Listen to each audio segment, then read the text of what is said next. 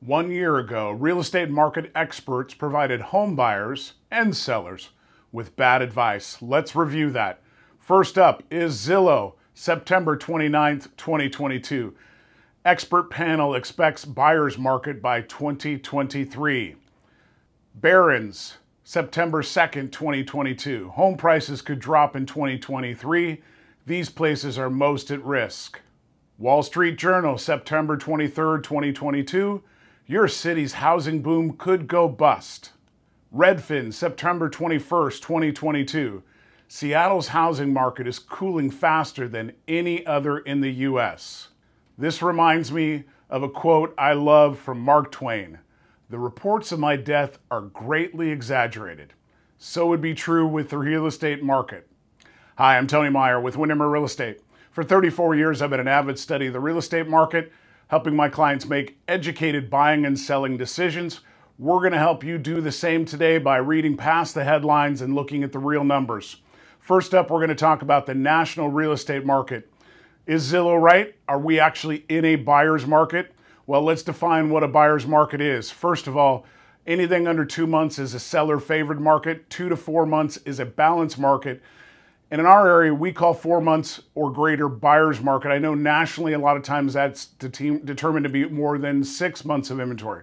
So we're going to use the tighter of that and call 4 months or more a buyer's market. If you look at the national numbers, given the most recent information I was able to obtain today, we are sitting at 3.3 months of inventory nationally. That is a balanced market, by no means, no account, a buyer's market. Why is that? Well, single-family housing units have been underbuilt for the last 14 years. While we have low numbers of inventory currently, we've really been at historic lows given the migration patterns to the U.S. and meeting demand of housing. Lastly is our foreclosure filings. A lot of times people are afraid foreclosures are coming. They're really sitting at near all-time lows. Months of inventory. We're going to talk specifically about the Eastside, Seattle, and Snohomish County, the markets I serve, and how do we stack up compared to a buyer's market on Zillow's prediction. Well, Eastside sitting at 1.6 months of inventory, not a buyer's market, still a seller-favored market. Seattle sitting at 1.9 months of inventory, still favoring a seller. And lastly, Snohomish County, the tightest of the three, sitting at 1.3 months of inventory, definitely favoring a seller. Next, we're going to talk about the true cost of waiting. We're going to look at Eastside, Seattle, and Snohomish County. If you took the advice a year ago, what did it actually cost you in waiting? The true cost of waiting on the East Side. Last year, you could have bought home for $1,350,000. It is now $1,427,500. A difference of $77,500. Your interest rate would have been 6.11. It's now 7.2. The average for September. That is a difference in payment of $1,500 a month or $18,000 a year. So if you waited, took Zillow's advice, it's going to be a buyer's market. You lost $77,000 in appreciation and $18,000 a year in your monthly payment. Seattle, you could have bought a home for $900,000. This year, it is $926,250. Your interest rate is up 1.09%, and your monthly payment is up $828 a month. Plus, you lost out in over $26,000 in appreciation. Snohomish County, you could have bought a home for $735,000. It's now $749,900, a difference of $14,900. Your payment for that same property is now $631 more per month, or $7,577 more per year. So any way you look at this, it has cost you to wait in this marketplace. We're going to take a look at one other number, the East Side true cost of waiting since the peak of 2022. A lot of people think, well, I made the right decision. I didn't buy at the peak of the market in 2022. And in some ways, that's probably true. But let's take a look at all the numbers and make a real determination.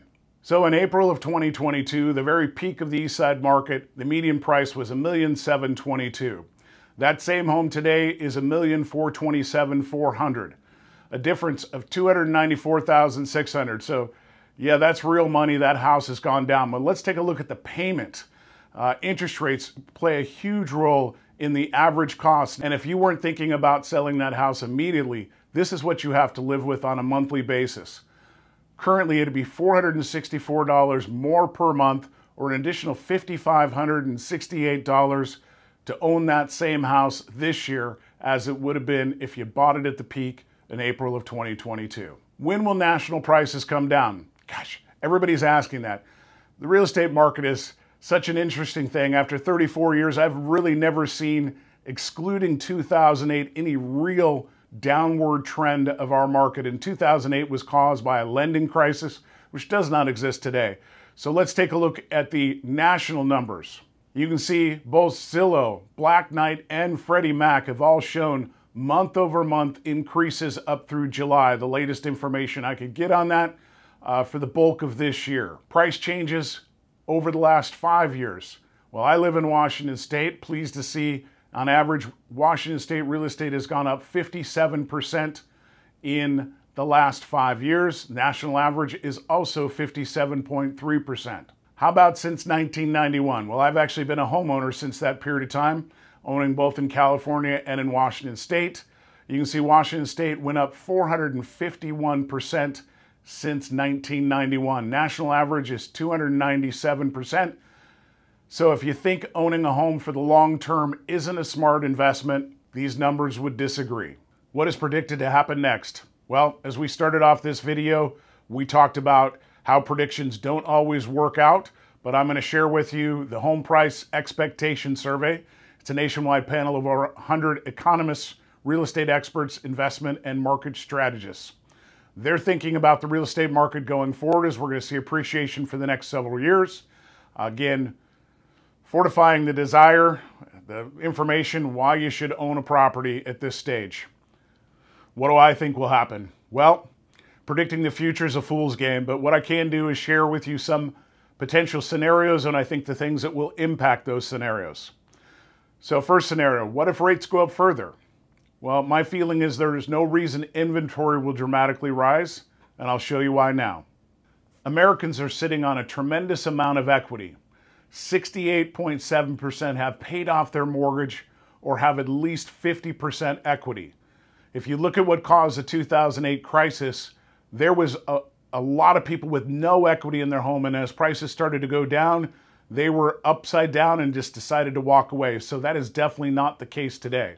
Also, 70.7% of mortgage rates are less than 4%.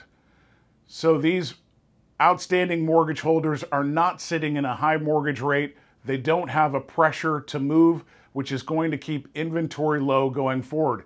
If you're expecting the market to change, this dynamic plays against it dramatically, because for a market to change, you've got to have an abundance of inventory and not enough buyers.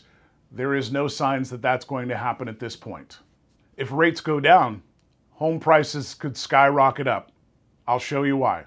If you recall the slide I shared with you earlier, showing how it is more expensive today to buy a home than it was in the peak of April of 2022, you can see that buyers are already very comfortable with a mortgage payment in excess of $9,000.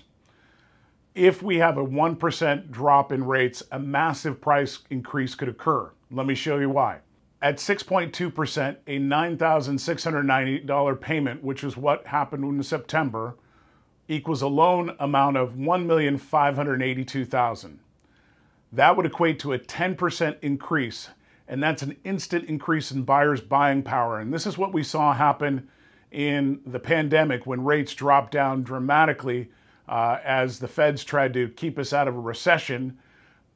We saw prices jump up, and I could see that happening all over again with this information here. Sellers, now is the time to prepare your home. We are in the fall at this stage, and lots of clients are contacting us, getting their houses ready for the market. If the market changes in your favor dramatically, the last thing you want to do is have the market change and you not be ready to do so, to step into that marketplace. So it's time to reach out to us. It's time to schedule a meeting so we can get your to-do list squared up so you can maximize your return in the marketplace. What are the reasons you want to move? Well, here's the top 5 reasons that people want to move. Number 1 is moving closer to family or friends, moving due to retirement.